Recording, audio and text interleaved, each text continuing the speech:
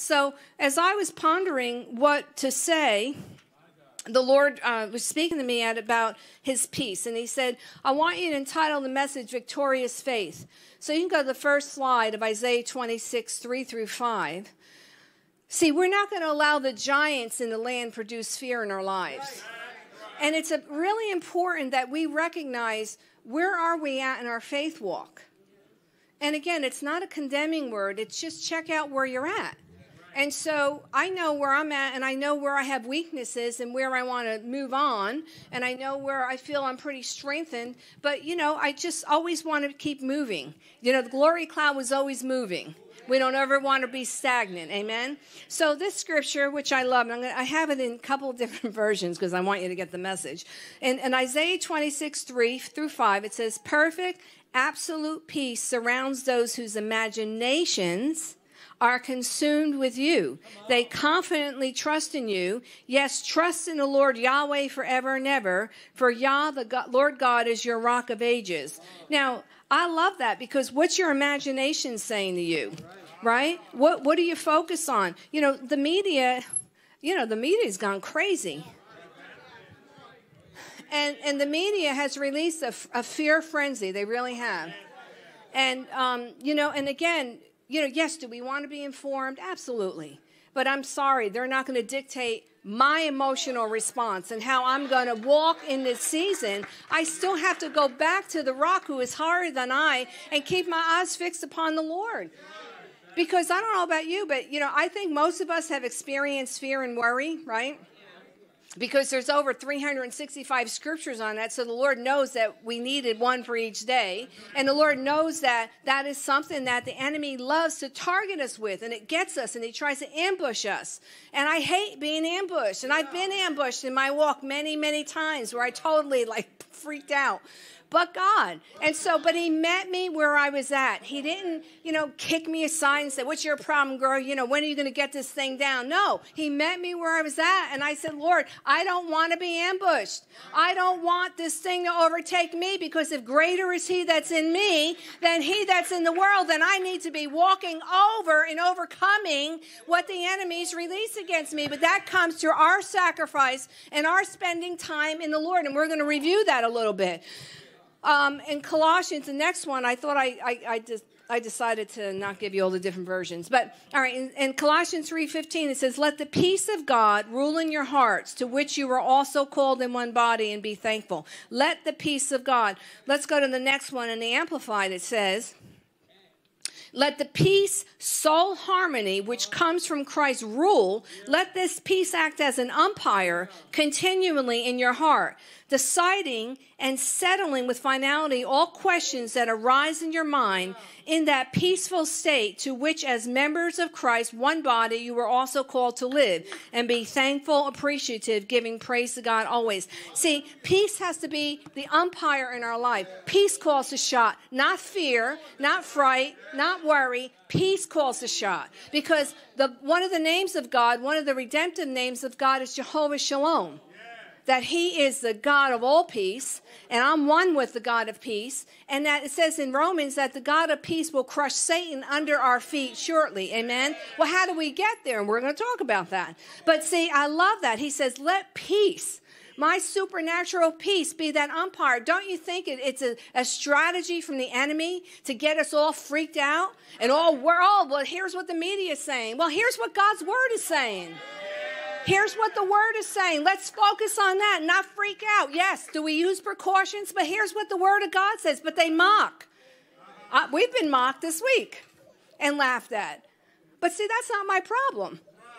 That's their problem. My problem is honoring God. And so the Lord wants us to know that he is the God. He's the author of peace. So now, that word peace there, I think it's on the next slide. Okay. It means exemption from the rage and havoc of war, harmony, security, a tranquil state of soul in this particular scripture.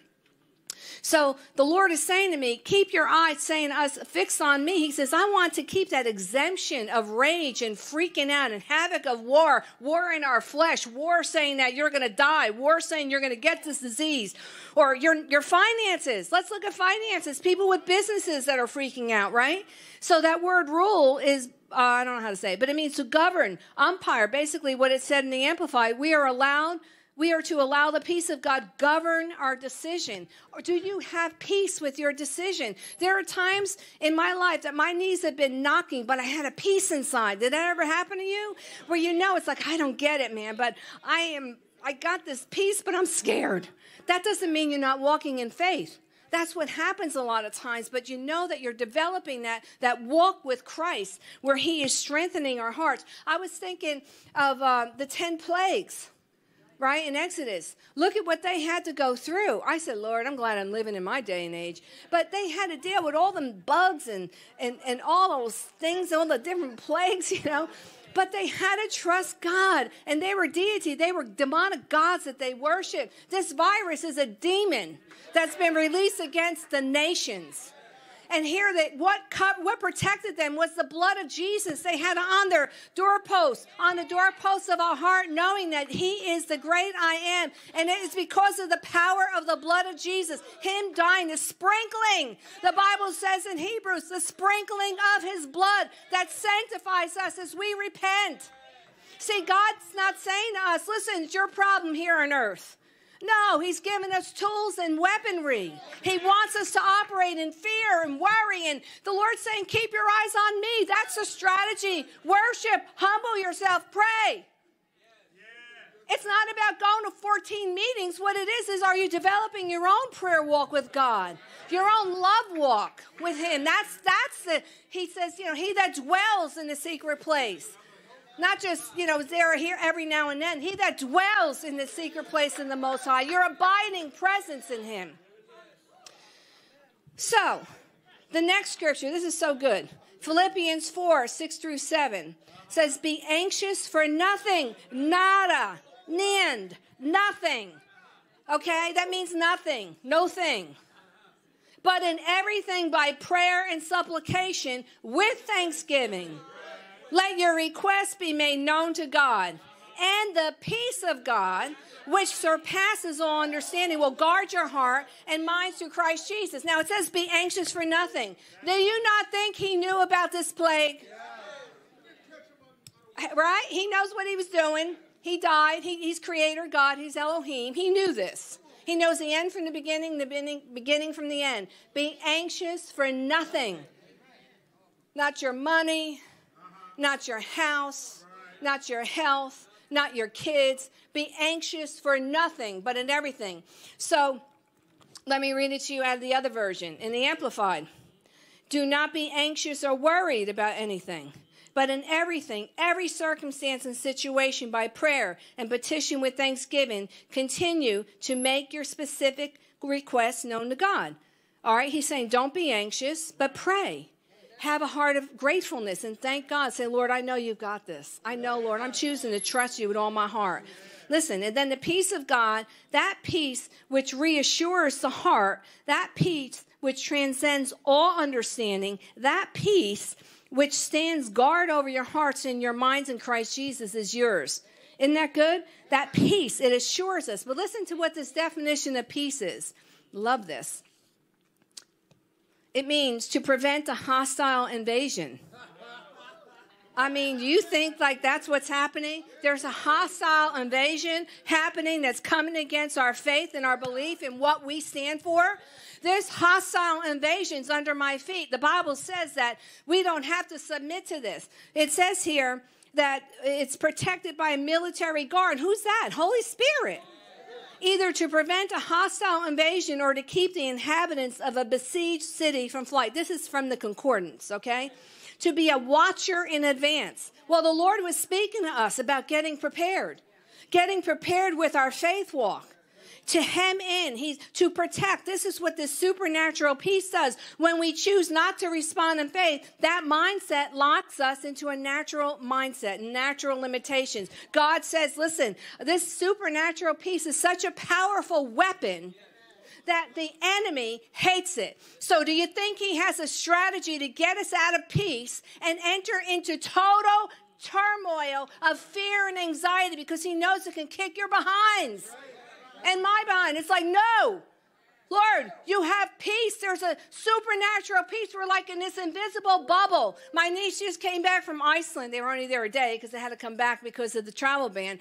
But they have this, it's like an invisible, it's called a bubble where they sleep. And it's a glass bubble, which I would hate because everybody can look in and see you sleeping. Anyway, but that's how it is spiritually. We have this invisible protection, this guard around us, protecting us. He that dwells in the secret place in the Most High. The Lord said, you are protected by me. Choose to trust me even if you're afraid. Choose to worship me. Choose to decree my word. See, that's the power. That's how God has built our faith up. That's the strategy, what he wants us to do. Not keep listening and focus on what's the wrong thing. I've told you that when I was battling with these darn panic attacks, I was like, Lord, I can't take this anymore. And I'm quoting the scripture, and I'm quoting, and I'm praying, and I'm renouncing, I'm repenting, and I'm like, oh, and I was still battling, but it was a consistency. It was that persistence in pressing through. And it is a spirit, which we'll deal with in a minute. But I was doing everything I know to do. And it was this particular day that Reverend Shambach was still alive. And it was on the radio. And he's like, I turned the radio on and it scared me. He said, stop fearing. And I jumped. And I'm like, who's this guy? And so, but it was the Lord saying to me, stop it. He said, you keep focusing on everything that's wrong. My husband was 3 minutes late. Oh, my God. Where is he? I wasn't concerned that he was doing anything wrong. It was the enemy was lying to me that something happened to him. Calamity. And this fear thing was overwhelming. And I had to just press through. And I said, Lord, I choose to align with you. I choose to align with your word. I choose to renounce the spirit of fear. I choose to renounce the lie that says fear is greater than you. He's the great I am. And Lord, I need that supernatural peace. I need that peace in the midst of turmoil. I have peace. I have peace about what's happening. I have peace. I know God has us. God loves his people. He says no weapon that is formed against us will prosper. He's got us. He's protecting us. Amen.